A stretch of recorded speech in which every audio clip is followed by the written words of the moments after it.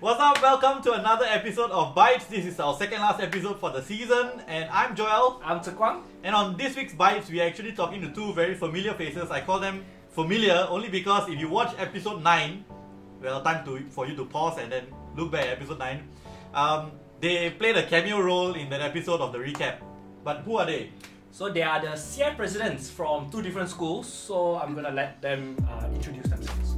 Hi, I'm Amanda and I'm from SMK Damansara Jaya. Hello, I'm Chloe and I'm from SMK Damansara Jaya CF. So today we're going to ask them a few questions about their CF and their journey as CF presidents through this year, through 2019. Okay, question 1 is just an introduction.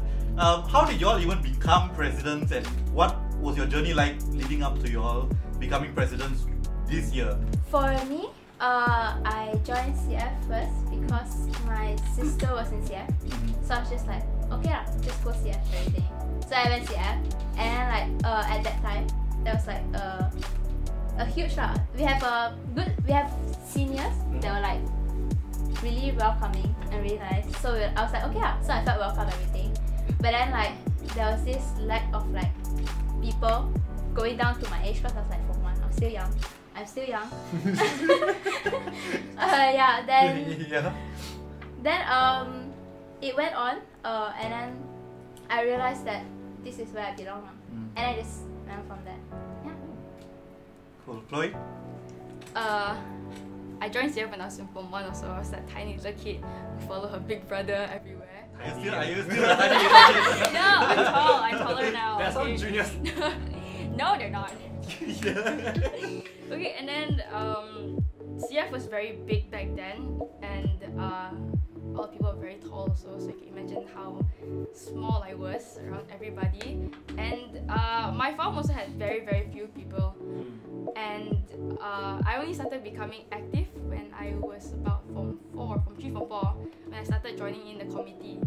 And the committee was quite nice. They kind of pushed my batch up to learn more things. We experienced new stuff, and yeah. Actually, coming in because of siblings, was similar with me as well. When I came into CF, my elder sister was CF president, and I remember coming to CF, sitting down as that small for one kid. My sister at the front, as the MC on the first day.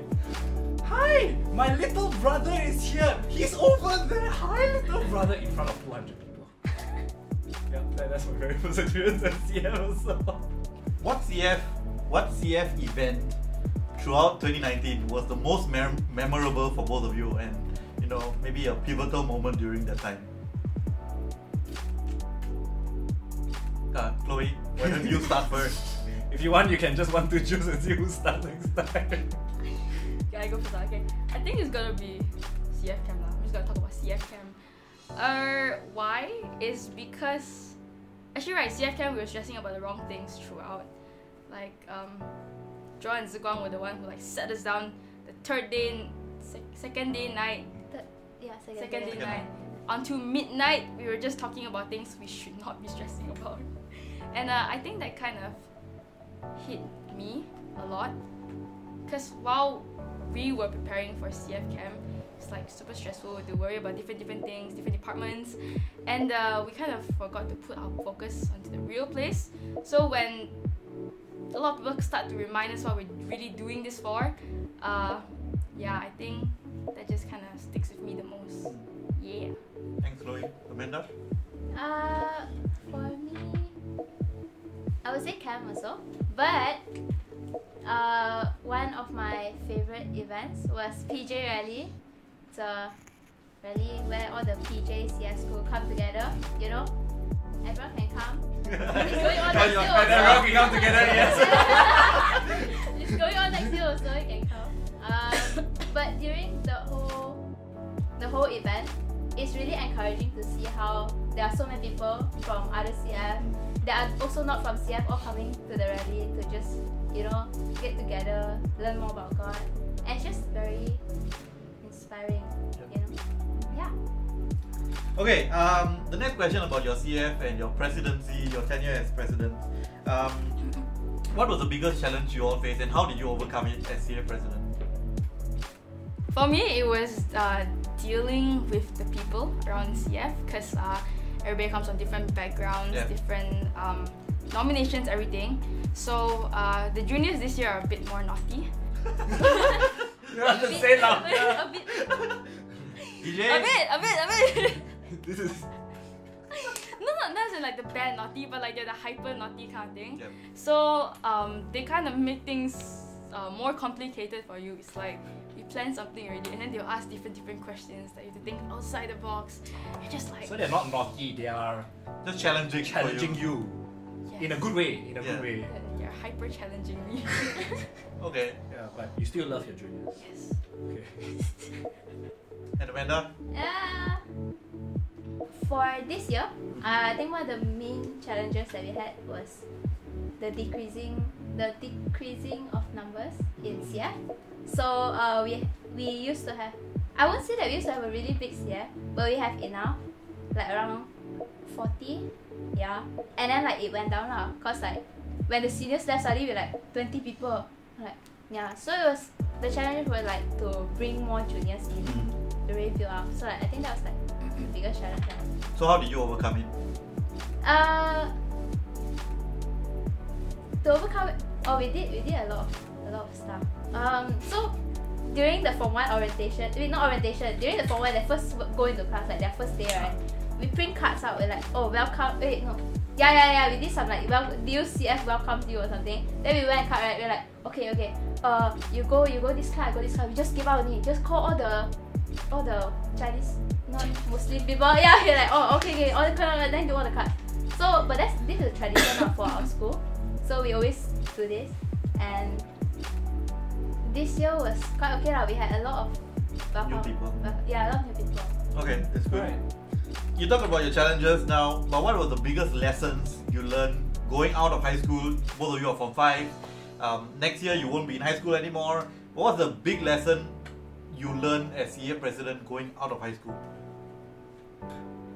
Okay, maybe one of them is really understanding how the juniors are like the base of CF. You know, like training them to grow up as the main committee, basically the juniors that are in CF. I feel like I realized that it's not always about the top, the older people, you know, not that old. But it's not always about like the older generation, but actually it's more about the younger generation. So we like, even though like throughout the whole CF I was still learning everything, but I realized that I realized that when I leave high school, everything that I learned I would bring it out of high school with me. So then what will happen is, so like the juniors, I realized that juniors are one of the core. Okay. Thanks, Amanda. Chloe? I learned that prayer is very important. Every time I go back to like all these serving things, it always brings me back to prayer. I'm someone who stresses pretty easily, and Cranky woman. Notice how Tze Kwang and I agree with her. So over this whole year, I've had people praying for me, people who pray for my future as well. That after I leave high school, I'm not going to have a circle of people who will always motivate me to serve lah, basically. And then after I leave high school, it's uni, it's college, and people around are super different. Yep. Not everyone's gonna be so holy. Yeah. So I think prayer is super important for me. Something I realized that without prayer, I can't do anything much. I get very stressed out if I don't pray enough. So both of us have been coming to your CF every single week, almost every single week. I would like to ask in terms of your own response and how you feel about suddenly these two huge fellas coming to your CF every single week. As for my CF, we used to not having people come to our CF because like it's just us, you know, that 20 people you see same face every day, then suddenly come out, wait, Who are these two people? It's outsiders, right? Yeah. But then like, when I was just encouraging to know that there are people there supporting your CF, inside, outside. It's very encouraging for the committees and for the members. Just like 2 new people, you know. Newcomers! So who's doing follow up with them? I'm very stressed leh. Very stressed. Because like it's like suddenly like, you know, two people who I'm not that close with suddenly like, oh, we're gonna be actively coming to your CF every week to see how you guys plan everything. And then it's like you feel that unneeded burden there. Really? Wow. Thank you for telling us now. But like what Amanda said, it's very encouraging to see people to come back and come back, to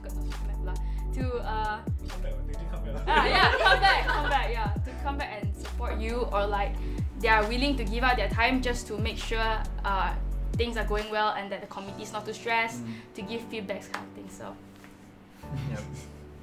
Okay, finally, maybe just as a closing, what advice would you want to give your juniors or even other presidents or other CF committee members, you know, because you all have 5 years worth of experience in the CF, from a member to a committee member to a president. What advice would you give your juniors and other CF committee members?